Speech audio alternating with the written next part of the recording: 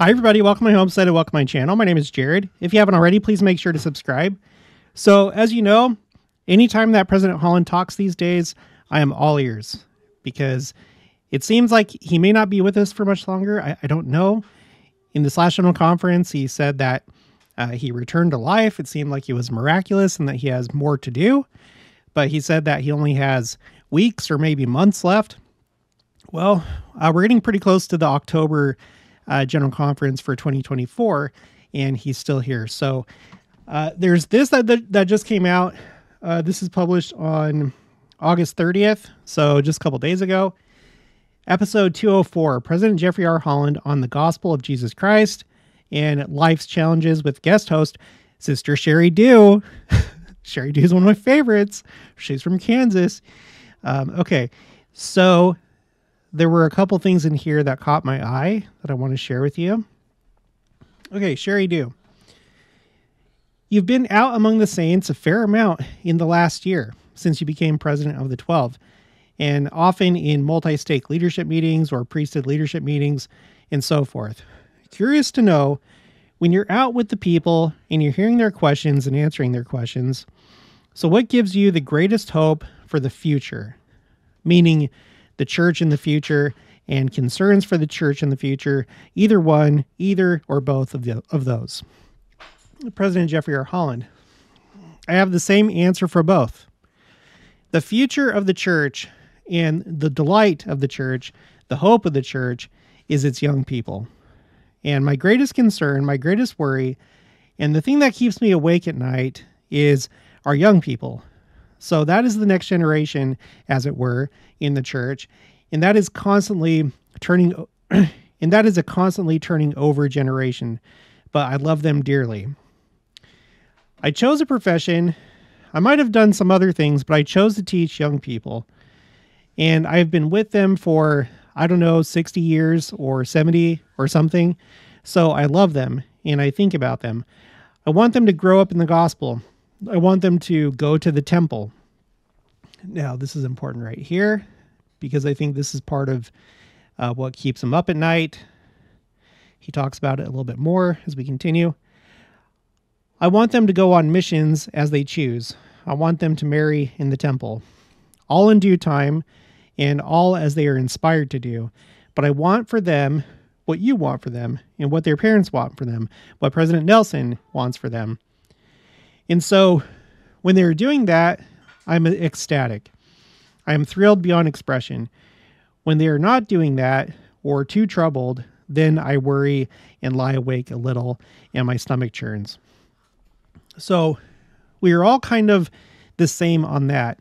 But I would say here, when we have to create 36 missions in 1 year just to accommodate the missionaries who want to go, don't tell me that young people are not serving and loving and growing into the beauty of the gospel. Now, let me pause right here. We've talked about this before, and we've talked about the missionary surge. We're going to review some of those numbers in just a minute. But I just want to impress upon you that I think this is a really big deal.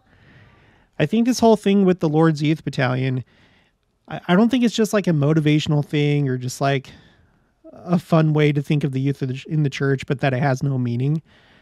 I really think it has quite a bit of meaning. I've done many videos about the rising generation. I have a spreadsheet called Quotes Rising Generation. It's in timeline order. You should go and take a look at that. The link for my spreadsheets is in the description box of each video. But we're going to look at something similar in just a minute when it comes to missionaries and the rising generation. Okay, but look, creating 36 missions in 1 year just to accommodate the number of missionaries that want to go. Okay, but there's more. And this is exciting. Okay, go to the temple and see if you can get a turn at the baptismal font. The waiting list is out onto the street. My granddaughter would go to the temple to try to get 2 names, maybe 3. On a good day, 3. But on a regular day, 2. Do 2 baptisms from the dead and then go to high school. And how many thousands are doing that? And we have got to stress more, we have got to say more about going to the temple. Let me pause there. You guys, I do believe it's because that's how you get on the ark. It's being on the covenant path, starting with baptism. So if that's where you're at, then you're on the ark. But if it's time for you to go to the temple, we should go to the temple and progress on the covenant path and keep our covenants. But Sister Nelson, in October of 2022, after General Conference, there was the special area devotional in it was for Alberta and British Columbia, Canada. And she put up that quote on the screen from her friends where they're like, President Nelson, that General Conference was the best. We feel like you've asked us to get on the ark. And that is how you get on the ark. You live inside your covenants and you stay on the covenant path. So it's kind of a big deal at all times, but especially as we approach the second coming.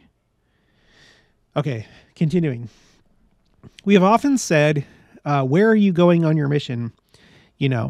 And where would you like to go on your mission? And where'd your dad go or mother on a mission? And that is all fine for interest, but that's after an endowment. That is after going to the temple. We cannot let the temple experience be an add-on, a kind of, oh yes, I forgot. In touch base is the temple before you go off on your mission. Well, they are different. A mission is different than an endowment experience. And we've got a tradition of looking forward to missions. I am the chief advocate for that, but we've all got to teach better and sooner the wonder of the temple before a mission. That is how you prepare, not only for a mission, but for life. Life is unfolding after the temple. And one of those things is a mission, and then marriage, and then growing up. So young people, I think they are magnificent, and we are in an absolutely magnificent period now. Now let me just pause right there. Remember, the saints, before they crossed the plains, they got their endowments in the Nauvoo Temple. That was like a preparation for them for that period of their lives, a very difficult trek. Okay. And it's the same thing with going on a mission. And then, like he said, just doing life in general. So it's no small thing. It really isn't. It protects you spiritually and temporally in some cases. Okay. But this last part is where, for me, this just kind of goes off the rails. The demographics of the country, of the U.S., and for the most part of the world, is declining. So we have a smaller pool to draw from, broadly speaking. But for us, in the church, and not just missions and not just temples, but virtually everything we are doing in the church is increasing. So that is exciting to me. Everything is increasing. And that's true. Now, of course, the biggest examples are the temples that are being announced and built, as well as the number of missionaries. I don't know about everything else because I don't have access to the church statistics and analytics and things like that. So if you have any ideas of how else the church is increasing, then put it in the comments below. I don't know, like, is activity increasing? I don't know. I take him at his word, but I think that's very exciting. When he says that the demographics are decreasing, I don't know exactly what he means by that. If he's talking about like population growth or the fertility rate, I know that that's on the decline, but you also have this concept this thing that we're seeing with other churches, specifically like Christian churches that seem to be disintegrating. In fact, before I even found this today, I just looked on the, I checked, I check a number of different websites when I'm looking for news, and this is one of them, the church news. But before I came across this, I saw this this morning. This is from USA Today. As millions leave organized religion, spiritual and secular communities offer refuge. Now, I just want to read a little bit about from this before we go back to President Holland. He could be referring to this as well. Okay, so Brad Ruggles had already begun wrestling with his evangelical faith when he was called to launch a small church in a North Indianapolis suburb. As he pastored, okay, so this guy is supposedly like a shepherd for Christ. As he pastored over his 200-member congregation, he found himself struggling with members' resistance to issues of LGBTQ inclusion or questions raised by the murder of George Floyd. Okay, so that's an event from 2020. So I guess you could say, I don't know his personal history, but the year 2020 may have been the straw to break the camel's back for him. I don't know. Seems like it was a transformational year for a lot of people. Eventually, in 2021, he stepped down and away from his faith, but ultimately craved the brotherhood. I have that highlighted because, you guys, it's become more and more apparent to me as I've grown older.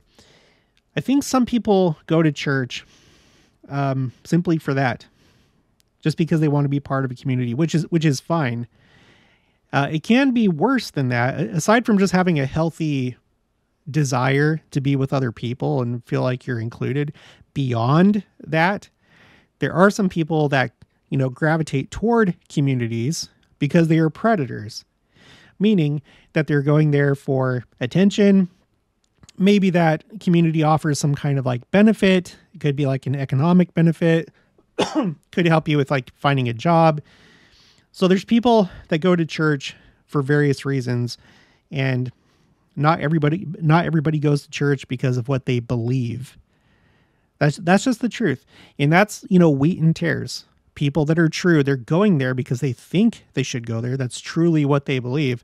But then people that go there for whatever other reason that there may be.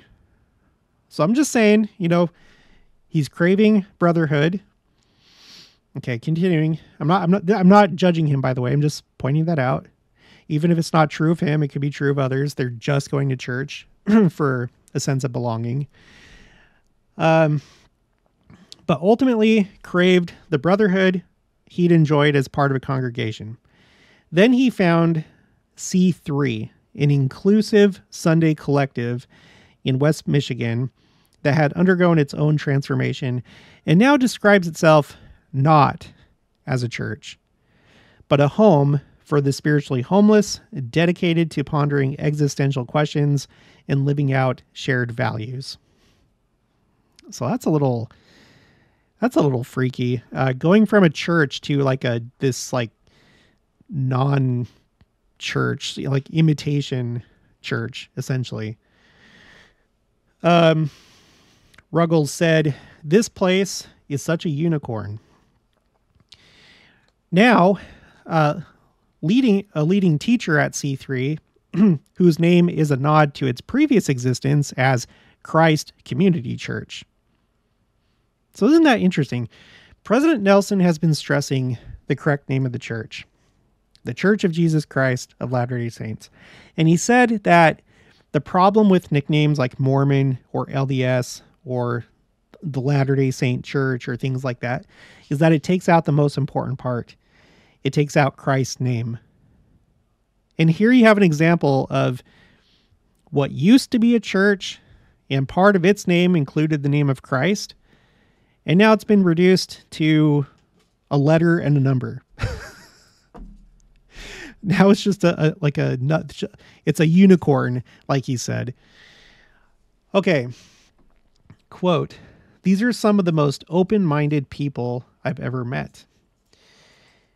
Communities like C3 show how, despite Americans' ongoing abandonment of traditional organized religion, many longing to maintain some sense of spirituality and community in their lives are finding it in places for both religious and non-religious.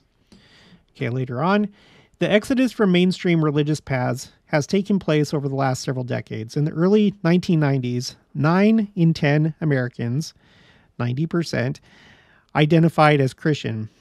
By last year, that figure had dropped to 63%.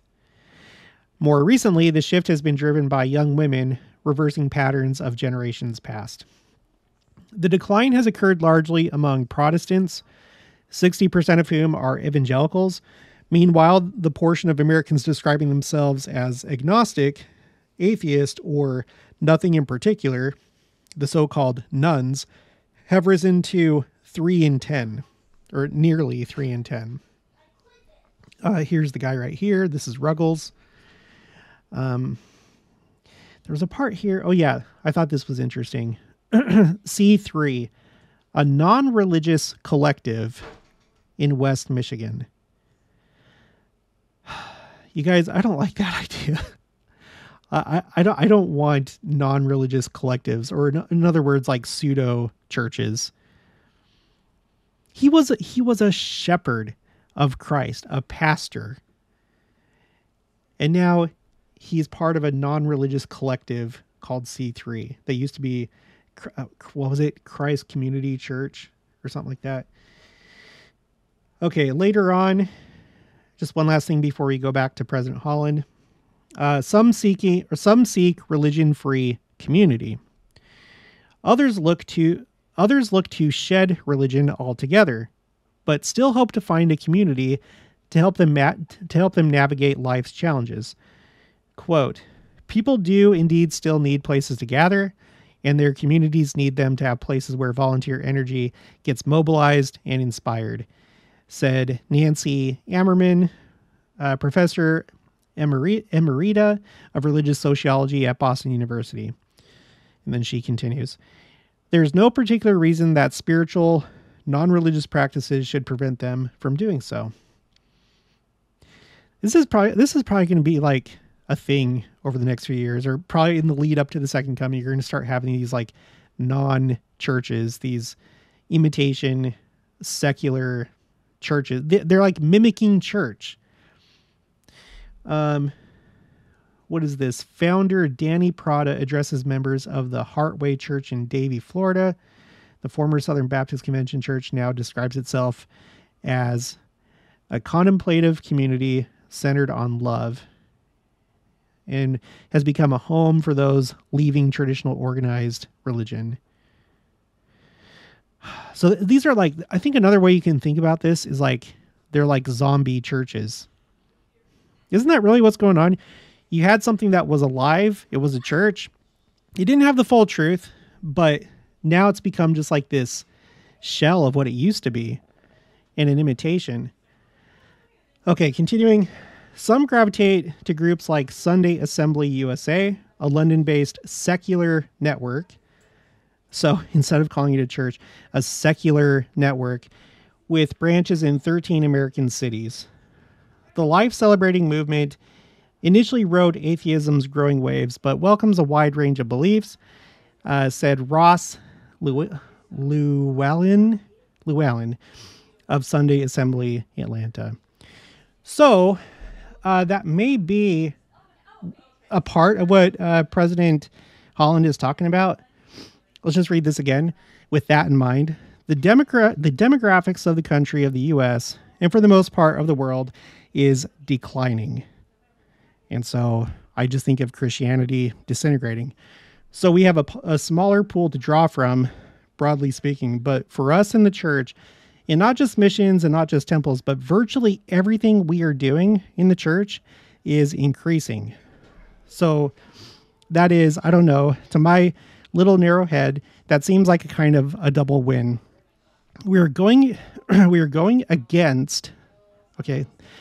And when he says like drawing from a pool, I don't know if he's talking about like drawing from like a pool of potential converts or what he's referring to exactly, but he says we are going against a smaller pool, and we're getting more success from that wonderful, wonderful community of young Latter-day Saints. It is magnificent. I could go on all night about this, but I should not. So I tend to think that he's thinking about major growth for the church. He says virtually everything we are doing in the church is increasing. And it makes me think about this YouTube video by KSL. President Holland rededicates historic St. George, Utah temple. And they're interviewing him here. And I took down a quote and put it on my spreadsheet called Quotes Second Coming. Okay. And this is at about the 2-minute mark if you want to watch it. I'll put a link for the video in the description box below. But he says these temples are being built for very large numbers of people to be having their temple experiences and making those covenants and changing the history of the world. So I think that he has this on the mind. Large numbers of people coming into the church and going to the temples of the church. And I guess to finish this off, it also makes me think of what President Nelson said. This is a social media post on November 1st, 2018. And he says, "This is a global ministry. We are prophets for the whole world, to all of our God's children, not just members of the church." So on this tour, we talk to people in 5 different countries. If there are 200 or more countries in this world, 5 is such a small drop in the bucket. We'll get around, but we'll still miss more than we'll touch. But we'll try. We won't give up just because it's a big job. We're just at the exponential phase of growth. And there's more that I can show you, but I've already covered it, a number of different times. It really seems like the church is expecting large growth. And I feel like this is the latest evidence of that as he's doing this podcast with, or he's being interviewed in this podcast by Sheri Dew. So it's really exciting stuff, but that's going to be it for this one. So if you haven't already, please make sure to subscribe, like this video if you liked it, leave your thoughts and opinions down in the comments below. Also make sure to share it, and I'll talk to you guys later.